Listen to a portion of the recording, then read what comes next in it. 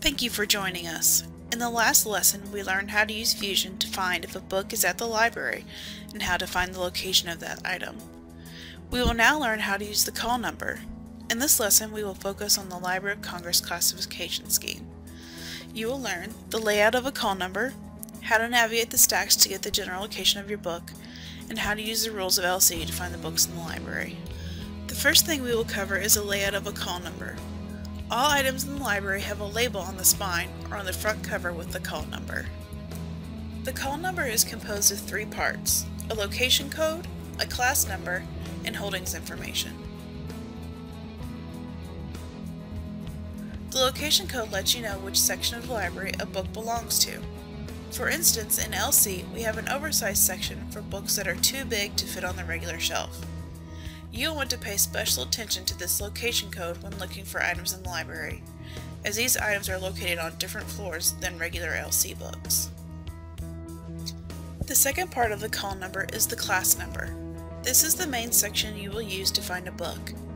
It will include 1 to 3 letters in a number series, which is followed by a dot and a combination of letters and a varying amount of numbers. The first series of numbers is a code for what the book is about. The third section is the holdings information. This is usually the year the book was published or a number for the volume or copy of the book. Now that you know the call number sections, you'll need to learn how to use that call number. When searching for a book, the first thing to do is to figure out which floor it is on.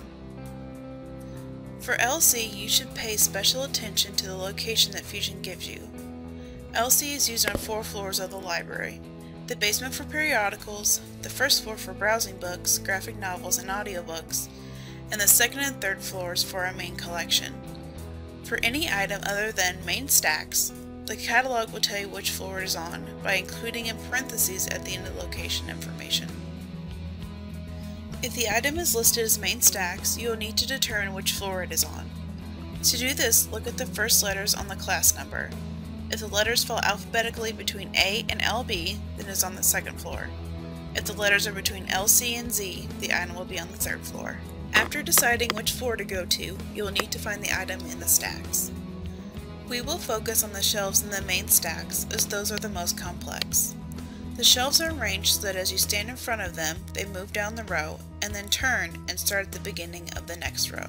On each of the shelves is a range marker which will tell you the class numbers included on those shelves. Use these to get the general area of the call number you need.